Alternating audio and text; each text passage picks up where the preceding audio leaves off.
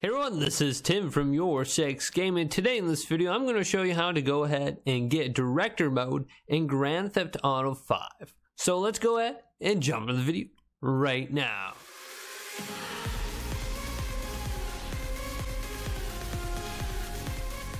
So it's very easy to go ahead and get director mode in Grand Theft Auto 5. So the first thing you need to do is go to story mode. So if you are in online, go down on your D-pad and switch to one of your characters.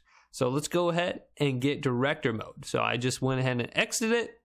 Now I'm going to go ahead and press options on my controller. Then I'm going to go tab over to the right or left until we get to rockstar editor and select this. And then here is an option for director mode. The third option down. Now, if you are in a mission, a cutscene, or driving a vehicle, director mode will not show up. So make sure you are out of your vehicle.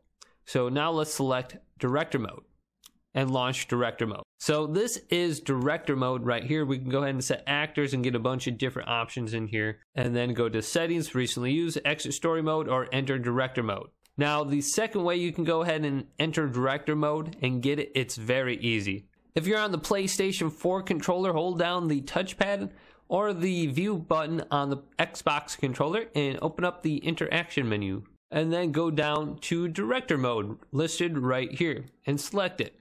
And this will launch you back into the same window, just a little bit quicker than going to options and then the rockstar editor. So those are two different ways you can go ahead and enter director mode on your Xbox or PlayStation or even your PC. So if this video did indeed help you out, go ahead and leave a big thumbs up and subscribe to my channel down below for more Grand Theft Auto 5 tech help videos coming up next on YourSixGaming.